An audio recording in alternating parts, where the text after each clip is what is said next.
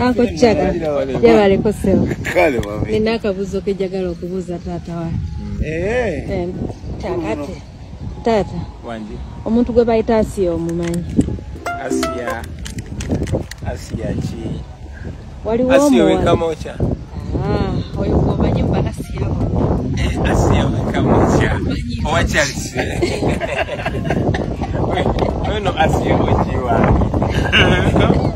Asiya ojiwange asoma naye musomerimu. Omukyala Kimbowa. Awekamocha. Yogo ngambe yakwimbira ngakayimba. Asiya yayimbaga akayimba kamukyala Kimbowa nase myaka yajawulo. Bakwa Asiya y'olugamba. Asiya agenda n'agamba abantu yayita n'andika mu kirasi n'esigalamu. Ate Asiya nakukyawa. Soko nkuye mwaka imbaka Asiya wa Charles. Mukyala Kimbowa edda twayimba obuyimba kati kankateka mu nerinnya lya Asiya. Luli nasanga Charles ne Asiya kumbe yabakona kyoke kyansaliza nze Asiya yali muganzi wange nenjagala mba ku fight kyokka nakuuma muntu bulamu era wenjogeredde ebyo ng'abinje ebimbi ku mwoyo singa kaali kamwetaaga kandize ne kamufumbireka ate Asiya nakukyawa. Nze nzirya ssente nakugamba obwo 889 tebinkolera kwata miliyoni yange oginsindikire nazikola bwanga mugenda kuzimpa mu nnaku 5 kati 8 bunomalayo ddi 8 nawali mebe tebikola nze nsindikira ssente zange zonna waakiri mmanyi kuteka kadde.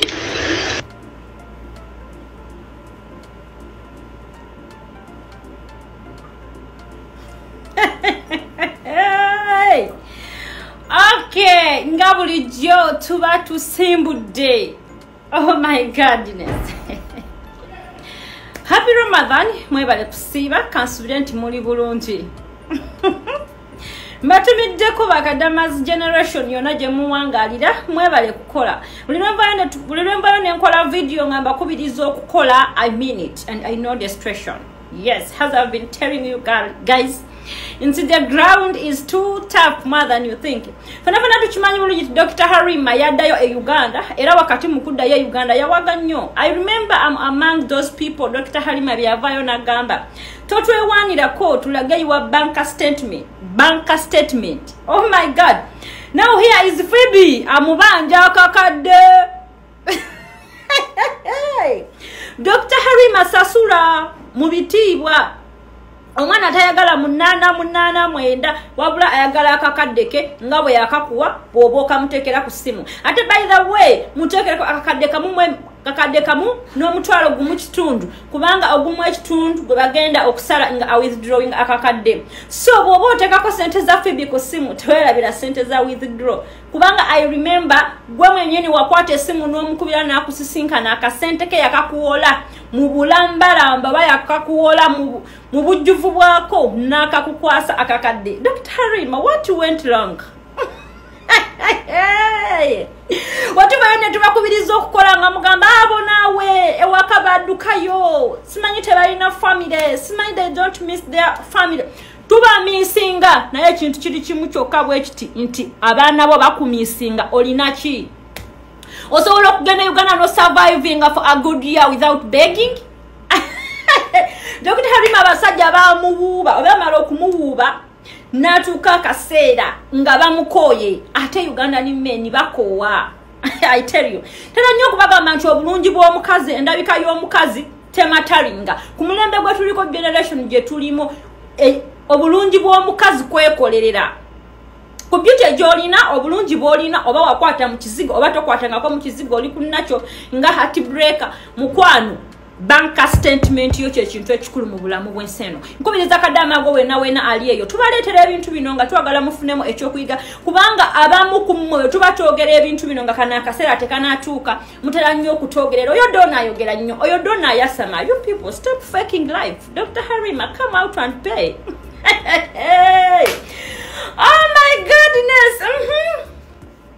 Nga Dr. Harima akubira Pheobe esimu munange nekawala nunkupe Usher Karma 18 official nga basisinkana munange we basisinkana kumbe ekyali kiyisizza abantu bano kubeewolako kati Pheobe avuddeyo tetumanyi Usher Karma bana yanavaayo naye era Usher Karma ne gundi Usher Karma ne Dr. Harima bebamu mwafuse bakadaiddai abasabiriza abeewola. Can you imagine mukwano sasula when it is not too late. Sasula pay her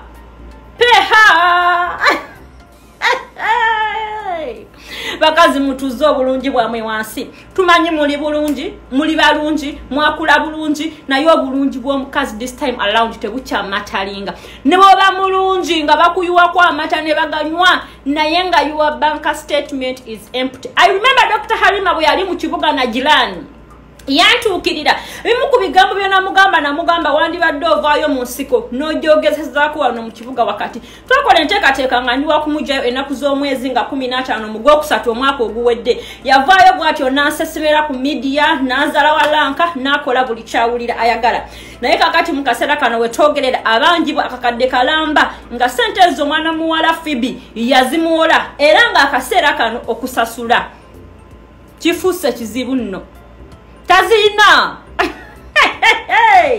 oba tubeyitira ba beautiful but unlucky abantu obulungi bwe basala amagenda n'amadda. Do you know what it means to be beautiful but unlucky? Mukwano oli musawo wejjanjabi oba abasawo tebasobola kweganga omuganga teyeganga aganga banne. Dr. Harima ng'otuswazizza.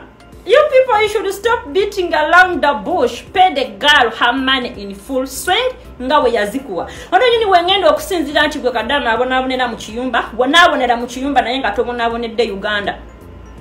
Oli muku strugglinga okumakinga future yo okubeera bright. Saving akasente ko ku account. Ne bw'obanga spendinga mwegendereza okuspendinga nnyo. Yes.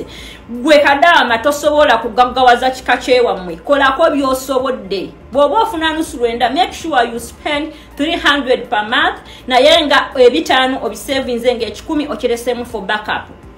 Otherwise, mugenda kudde wakanga kyemulina ze smartphones zammwe nabagamba. Now this has happened now to Dr. Harima. She's nothing. Ngawe nzizemba gambe ebbanga lyonna. Ngawe mulide Pheobe bwayogera. Kati wabanga Pheobe avudde olowooza bameka. Tebamanyi kukuuma mikwano. Imagine bali bakasisinkana. I think omwezi nga gumwe mabega. Right now she is complaining for her money. Dr. Harima, come out and pay Pheobe's money. Hey, mumirembe. Hey, Uganda zabu.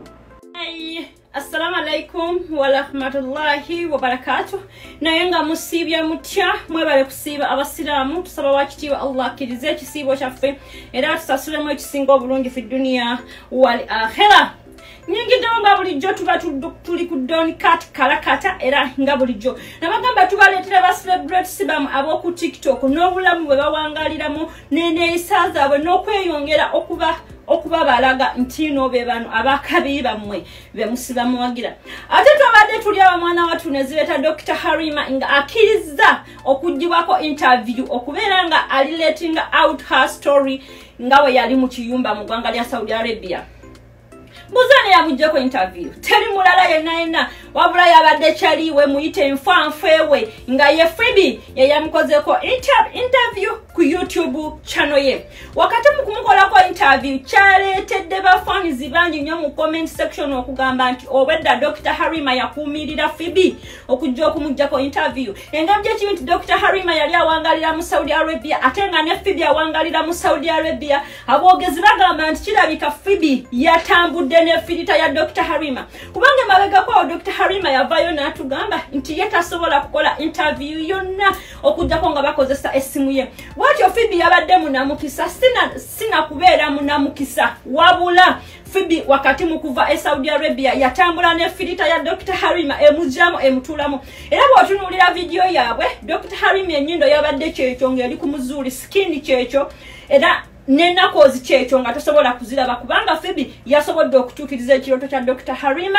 nga amuleetedde filita ye je yali yalindirira ebbanga lyonna. Bano ba Harani Cruz, simanyi ba SB4, simanyi ba Hadija n'abalala bonna tebasobola ku meetinga Dr. Harima kumujjako interview kubanga tebali na bisaniriza bya filters Dr. Harima zayagala. Ezimu ku filters Dr. Harima ze yesibyeko nnyo, yesiba ku filter ye tuyita golden costume abawangalira ku TikTok mugimanyi bulungi. Era nga ye filter eyabadde mu interview gye yakoze ne mwana muwala Pheobe ku YouTube channel ye nga bulijjo. Awanga tuvuddeko mu comment section mwabaddemu comments ezigamba ntino Dr. Harima ne Pheobe muva mu katemba. Pheobe wavuddeyo ko n'ogamba ntino Dr. Harima mubanja akakadde at the same time n'obanga omujjako interview lwaki mutuzanyira ku mitwe abawagizi oba bafanizi bagambye muli mu katemba munoonya mawulire temukyalina content oba kiki fana tukimanyi bulungi nti Dr. Harima yagwa era nga yayabika takyaliko okujjako okutwepaatikkako kubanga fe TikTok ereeta abaana abapya buli lunaku. Dr. Harima gwenjogerako essaawa zino first of all omukazi mufere tafeze woowe emabega kwawo yajja n'anywesa abaana obuugi obw'okugeza hips kw'otadde n'akabina ate nga ye takalina nga ne hips tazirina. Webatyo abaana abanywa obuugi mu kifo ky'okugejja hips nakabina ne bagejja embuto bavaayo bangi nga bacomplaininga ne tubeera n'ebafanizi be betuwulira nti yaliisa abo bo baavaayo ne babicommandinga ne bagamba nti munnange zaatukoledde era nga tulina hips naye ate nga gava mu nkubo galaga nti Dr. Harima talina kyatafeera mu bulamu bwe ate nga naye kennyini avaayo ne yeewaako obujulizi n'agamba nti ye yeekanika okuva ku nnyindo na buli kiri ku mubiri gwa Dr. Harima kyonna kyonna kyakwekanika. Yagambye mukazi muganda naye ate ya transforminga n'ava mu baganda n'agenda mu bakyotala bwate teyasobodde kutubuulira linnya ki lye bamutuuma mu bakyotala gye yasengukira. Uganda oba omuganda yekka gwe nalabye nga amenya amateeka g'ennono za Buganda okweyawula ku Buganda n'agenda ne yesipatinga ku bakyotala bano abajja n'omutaalo. Kigambo omukyotala walikuja na mutalo kyovola ababatuuma abakyotala mu Luswayiri kigambo kya Luswayiri naye ate bw'okiza mu Luganda be bantu abajja n'emukoka ng'akulukuta ne bajja ne babeera buli wamu bastaginga nnyo mu Busoga kubanga tukimanyi bulungi nti ebiseera ebyo abakyotala we baviire Tanzania bajja nga bakulukuta ne bayita ku boda ye Busia ne bakirira watyo ne balinnya ne batuuka na Lwerere kitundu kiri mu Busoga ne bajja ne bastaginga e Busoga era nga gye bakampinga. Abakyotala bangi nnyo abali mu Uganda abasinga obungi basibuka mu Busoga nga gye bakampinga. Mu bantu abo tulina Mulolo moddo wange nga Yezali na Hassan kw'otadde ne Zahara Toto abo bonna bakyotala bajja na mutaalo ne bajja ne bajja na mukoka bajja na mukoka bwe batyo ne babakasuka mu Uganda. Kati Dr. Harima yavudde ku nnono za Buganda n'agenda ne yegatta ku bakyotala tanaatubuulira linnya lye bamutuuma sayidi eri gye yadda. So awo wennyini tugenda kweyongera okubategeeza nti nno omulimu gwokola kintu kikulu nnyo mu bulamu bwo. Lema kubeera kaddeyideyi. Dr. Harima by the way aweddewo w'otunuulira video tetuganye ekizigo kyanoga engeri gyakitabula ennyo n'oteekako ne filita gyatuulamu w'omutunuulira mwannaatu osobola okumwesiimiza n'ogamba nti alhamdulillah obulamu bwalimu si bulungi naye nga those are fake masters abafakinga obulamu okuyitira ku mukutu gwa TikTok. Dr. Harima talina kyali ku mubiri talina kyalina ku mubiri gwe nga kirinakyo so gwe faani we amugoberera twagala nnyo obeere nga obitegeera. Tusigadde ku Donikat Kalakata nga nze presenter wa Donikat Kalakata ate nga nze CEO. Teweerabira kugenda kutufollowinga ku YouTube channel yaffe. Go and subscribe on our YouTube channel Don Asia 93/256. No, that is Facebook page Don Asia 93/256. When we go to YouTube channel it's Don Asia Uganda. When we come to TikTok we have 3 trending accounts. We have Don